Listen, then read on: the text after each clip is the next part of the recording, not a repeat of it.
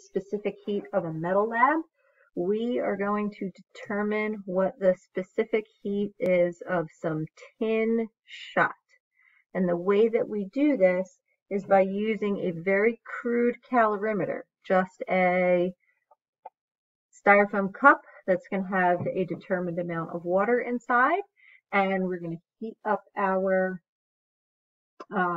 tin metal in a hot water bath and then pour it into the cup. The cup is going to have water in it and it will get hot from this hot metal, and then we will go through and do some calculations to determine what it is.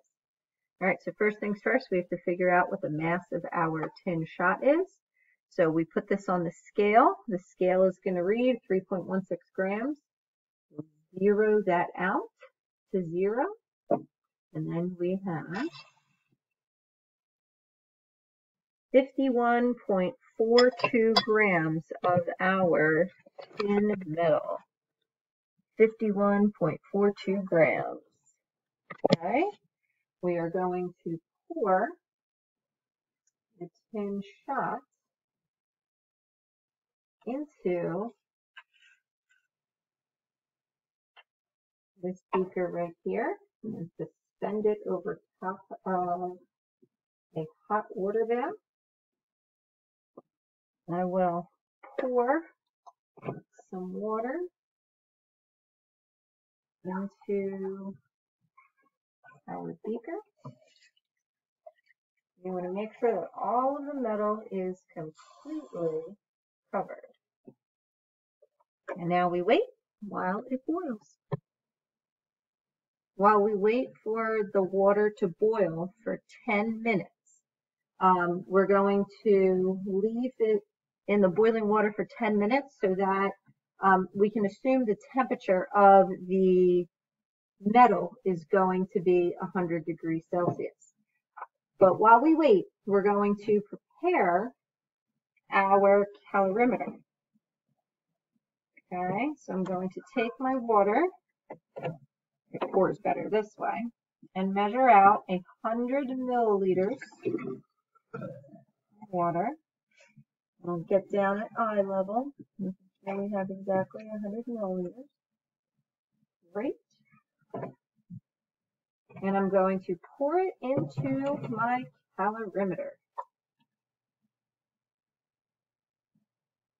and place one of my thermometers inside the calorimeter. Ooh, it's on Fahrenheit. Yucky, Fahrenheit. Let's make sure it's Celsius. We're going to leave it in there, and right before we add the hot metal to the calorimeter, we'll take the initial temperature. We'll be back in 10 minutes. Okay, it has been 10 minutes since our water has been boiling. Okay. We can see that our water here is at 100 degrees Celsius.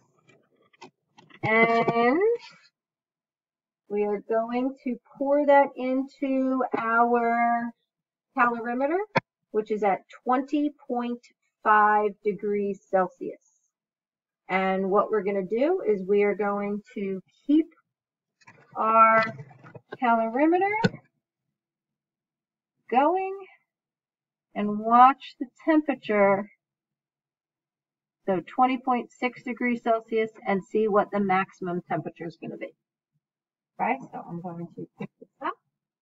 I want to do this as quickly as possible as not to lose any heat to the surroundings. So all the heat is transferred from here into the calorimeter. Ready? 3, 2, 1, go. And we're going to watch. The temperature rises.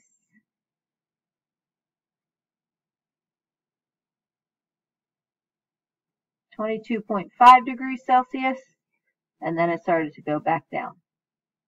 Okay, so we are going to walk through the calculations.